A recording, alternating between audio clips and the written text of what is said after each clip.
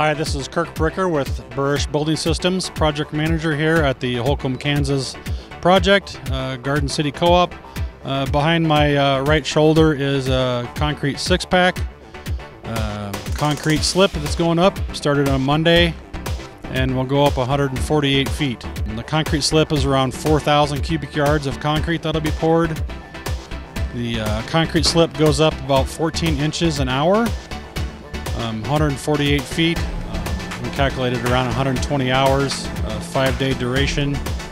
There'll be around 400 concrete trucks to equal out the 4,000 cubic yards that'll be up there. The slip moves about a ½ inch to an inch at a time so that it doesn't stick to the forms and stick to the concrete. The plastic is there to create some heat with the cold temperatures we have. The concrete's around 70 degrees. When it comes into there, there's 3 or 4 dumps that happen up at the top. There's pipes that dump in 3 or 4 different locations depending on when they need the concrete in the different areas of the tank. The interstices have a dump. The loadout, which on the opposite, has a dump, a concrete area that there's valves up there. There's different spouts that spout to different areas into their buggies that they have up there. That's manual buggies that they have that they run around and dump the concrete into the walls and stuff. There's vibrating crews that vibrate in the different tanks. There's the rebar guys that tie the rebar. Each six-pack has around 15 to 20 guys that stay in that tank.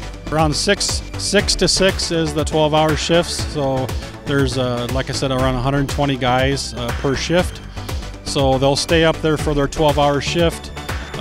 There's microwaves up there. There's burritos, tacos being passed around. There's water. Everything that they need for that 12-hour shift is up there on the slip.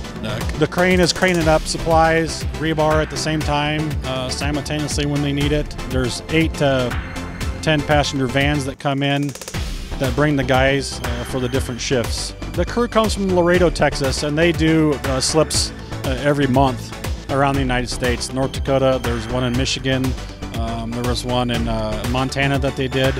So the actual slip crews go around and do these slips all over the United States. We're anticipating it probably going to Saturday a little bit based on the cold temperatures that we've had.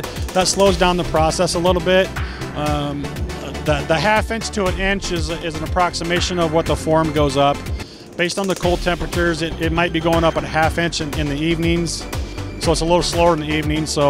And that's to keep safe and a good quality product also. There's definitely a fluid process of how it's almost like a living being that's going up, so it's really interesting.